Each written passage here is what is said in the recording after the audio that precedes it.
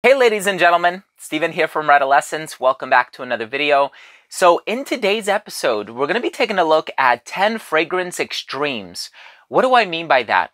What is the most complimented fragrance in my collection? What is the most daring fragrance in my collection? What is the most opulent fragrance in my collection? What are basically the cream of the crop in my collection? Well, I've put these 10 fragrances together for you. I'm excited to share them with you and also let you know what category each one of them fall in. So make sure to stay tuned.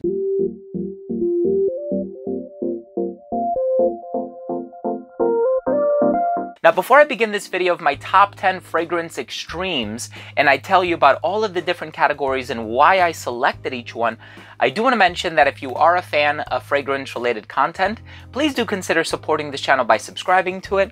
Make sure to enable all notifications by clicking on that bell icon and give this video a thumbs up by the end of this video if you took something of value from today's episode.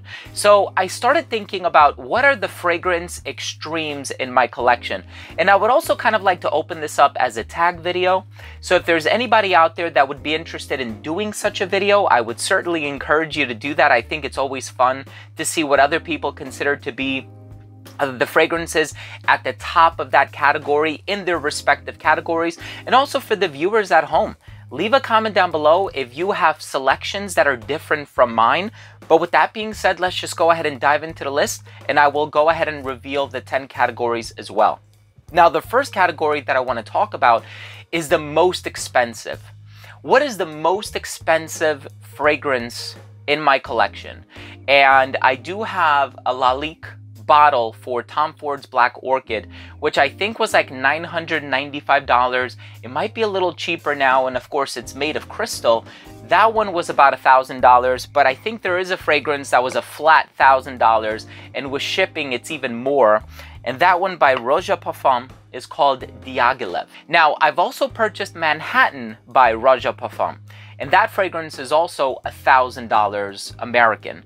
And so this is probably the most expensive fragrance in my collection. I think it's $1,000 if I'm not mistaken. Just in the event that it's not, let's just say Manhattan, which I also purchased and I own, but I love Diaghilev. Very classy, mossy, a little animalic, a woodsy, resinous.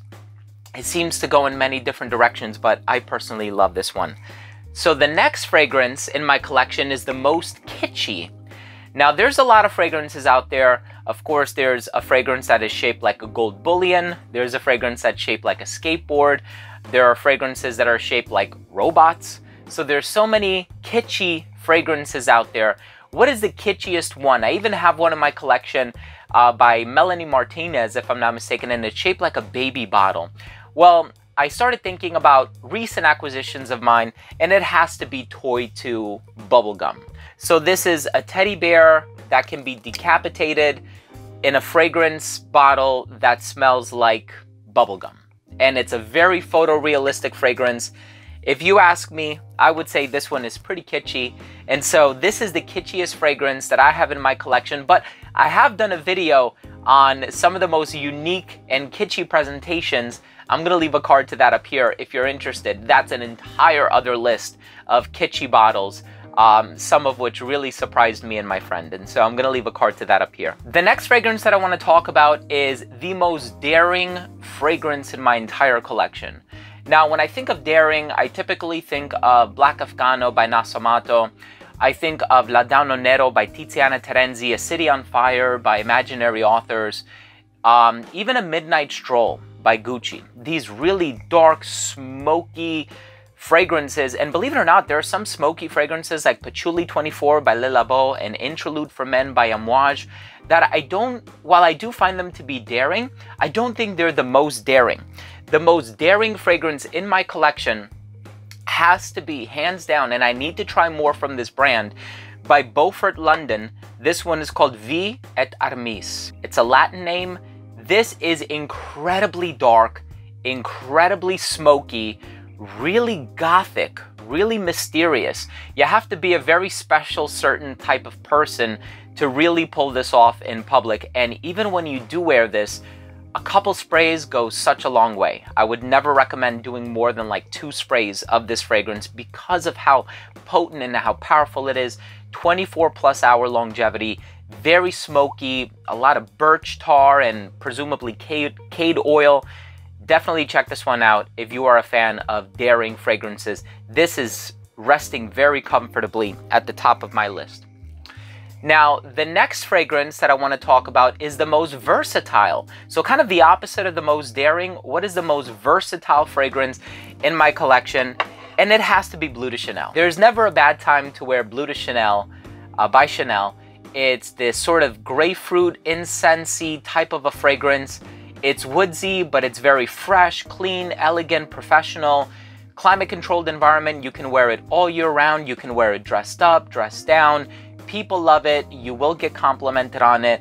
I have recommended this designer fragrance probably more than any other designer fragrance, including Acqua di Gio, including Acqua di Gio Profumo, including Dylan Blue, including the original Versace Pour Homme.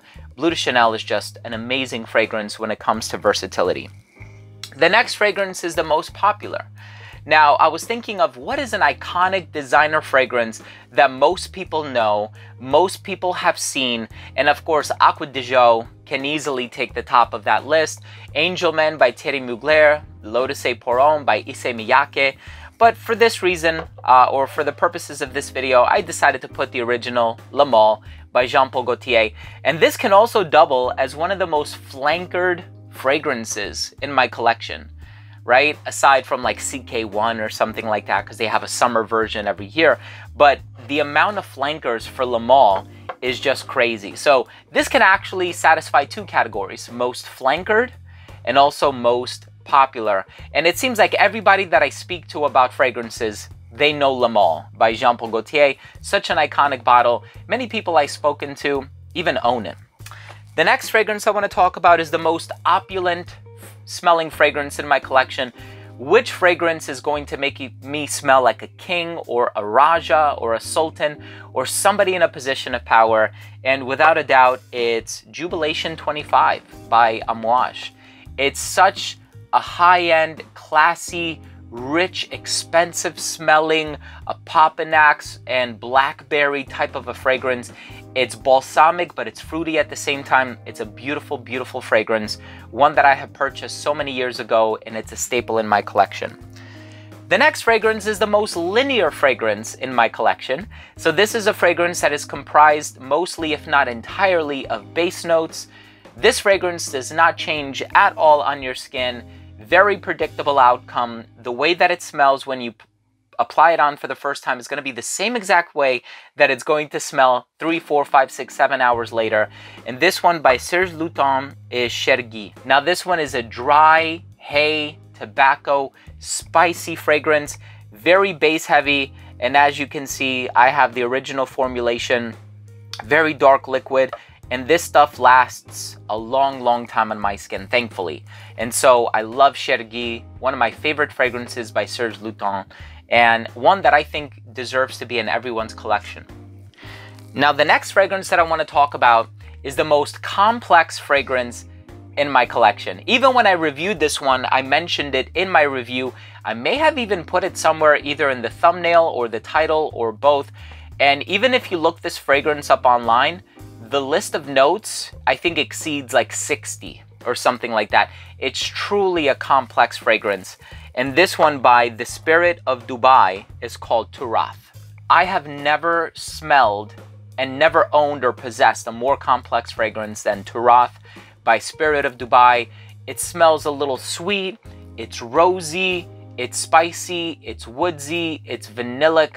It's so hard to describe because there's so many varying elements in there, but Turath is a beautiful, beautiful fragrance. Let me make sure I have it facing the right direction. Yes, I do.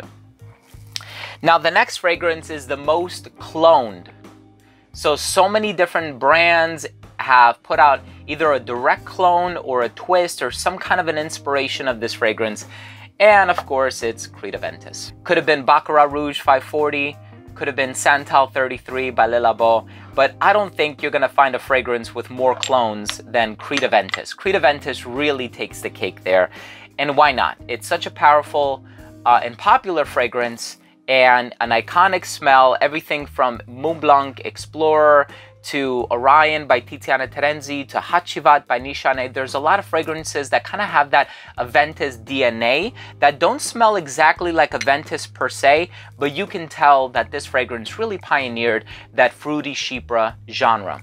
And with that being said, I'm going to talk about my most complimented fragrance. And to be honest, on the niche side, it is Creed Aventus, but on the designer side, I thought about it, and Bleu de Chanel has done wonders for me. Acqua di Gio by Giorgio Armani has done wonders for me.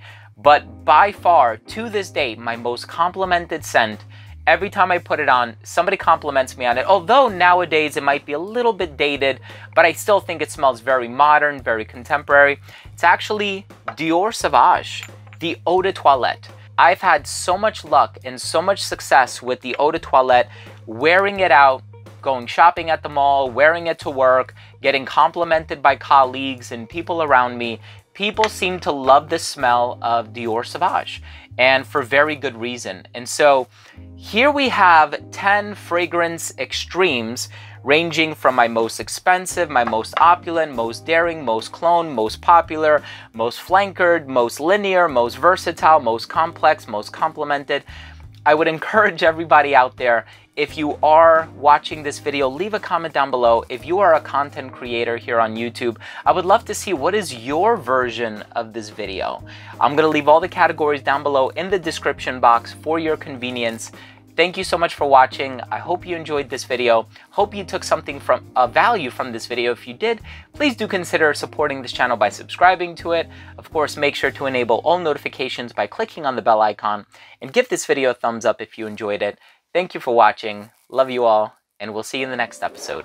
Bye.